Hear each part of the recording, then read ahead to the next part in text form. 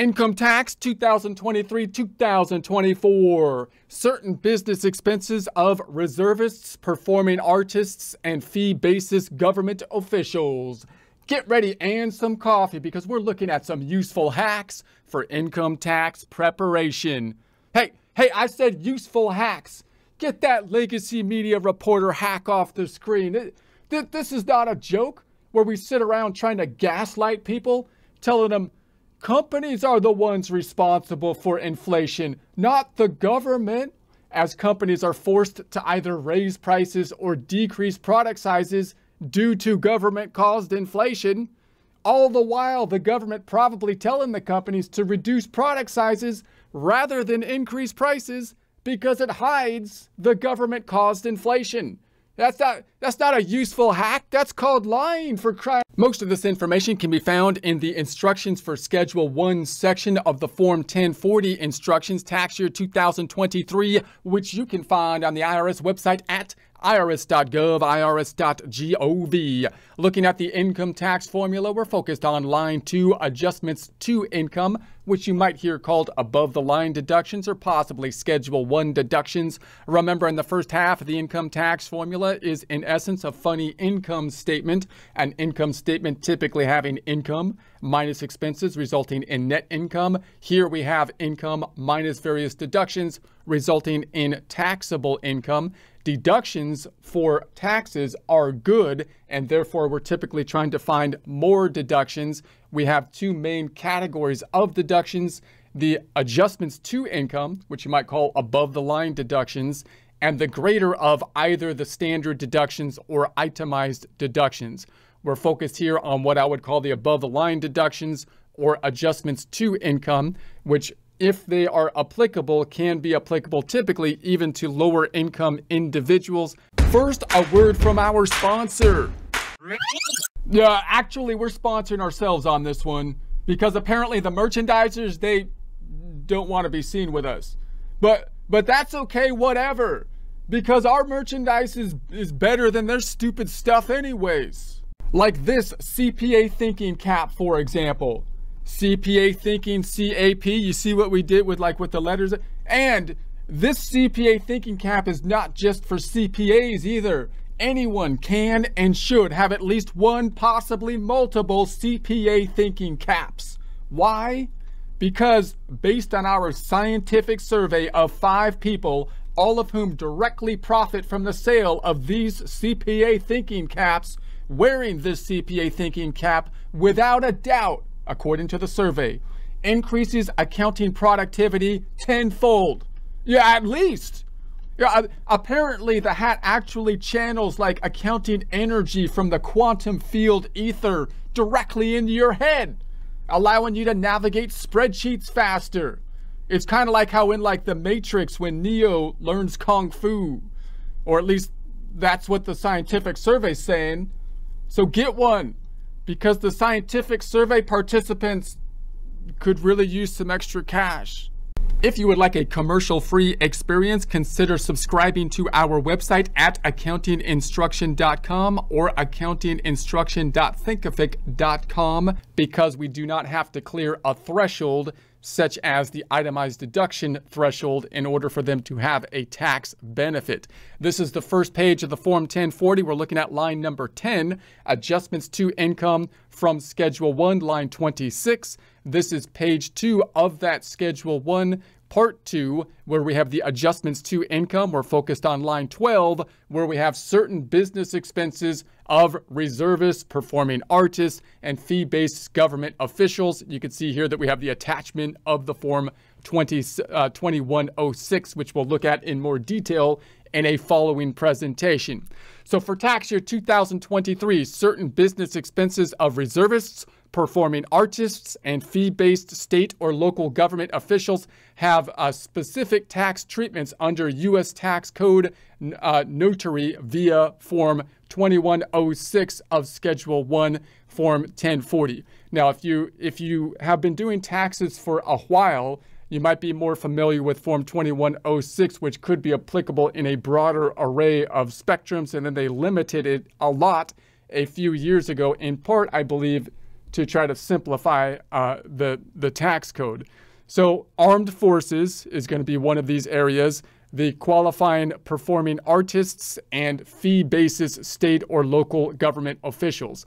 So the general idea would be if you have like a normal W-2 type of employee, you're probably not going to be able to file the form 2106, which in the past you may have been able to use possibly to pull over as miscellaneous deductions on the Schedule A. But that is typically not the case. They've reduced it much to the point now where you have very specific uses for the form 2106. Quick recap on the idea of the deductions as we think about these items and why the changes might have taken place. Remember that in an income tax, you would think that the types of things that would normally be naturally deductible are those things that were ordinary and necessary to generate revenue, which is most clearly seen in a business setting. So when you have a sole proprietorship, for example, the Schedule C has an income statement, income minus expenses, expenses basically being business type deductions. It would not make sense to tax someone on their gross income. Let's say their gross income was $100,000 and rather than the net income, because if it took them $80,000 of expenses to make the $100,000, then it only makes sense to tax them on the $20,000, the net income. That's the general idea. But when you have W-2 employee, the assumption generally is that the employer is the one that is responsible for providing the expense type information, and therefore you're going to be taxed on what's on the W-2. Now, in the past, you can imagine people arguing and saying, hey, look, I have expenses that I'm making above and beyond what my employer is doing. I should get a benefit from that. And you can see how the tax code kind of fluctuates when people make that argument. The problem, of course, was that only people that itemized would get that benefit because if you put it in the itemized deduction area. So that's kind of the give and take that has happened here. We want to tax people on the net income, but then the W-2 system, to simplify things, we basically assume that all the expenses are paid by the employer, and then we have the standard deduction, which I guess you can think of as kind of taking care of a standard or flat deduction for everyone, and then we still have these kind of exceptions. All right, armed force reservists. So if you're a member of the reserve component of the armed forces and travel more than 100 miles away from home in connection with your service, you may be able to deduct travel expenses as an adjustment to income on Schedule 1, Form 1040, line 12. Now, with regards to travel, you might remember a few years back now, it's been a little while now, where if you changed jobs, that you might have travel expenses and have a wider capacity for deductibility because of changing jobs. The argument there was that we want to allow people the flexibility to basically change jobs. And then once again, they've limited that a lot. And so just you want to be current on that rule as well. This includes lodging, meals, subject to the standard federal per diem rate, and transportation expenses like standard mileage rate, parking fees, ferry fees, tolls, whether you itemize deductions or not.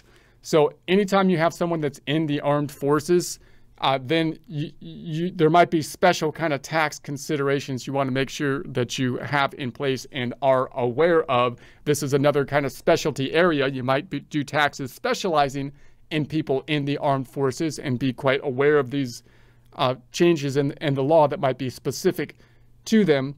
Or if you're not a specialized person in that area, it might be somewhere that you might not take on those types of clients, just given the more complexity of the returns.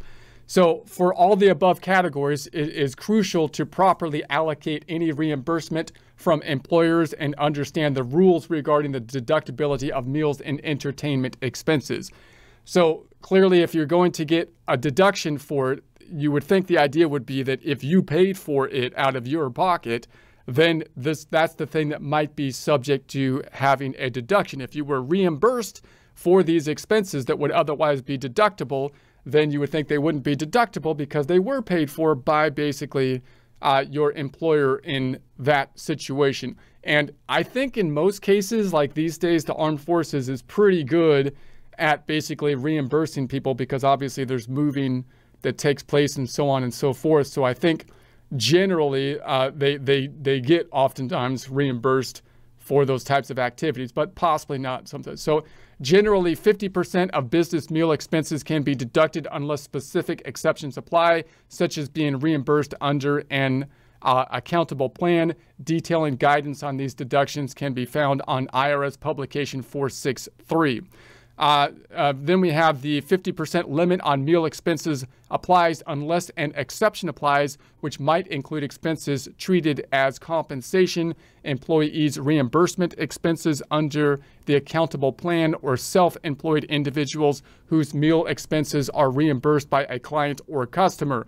For detailed instructions and eligibility criteria, you can refer to Form 2106. You can look at the instructions for them and publication 463.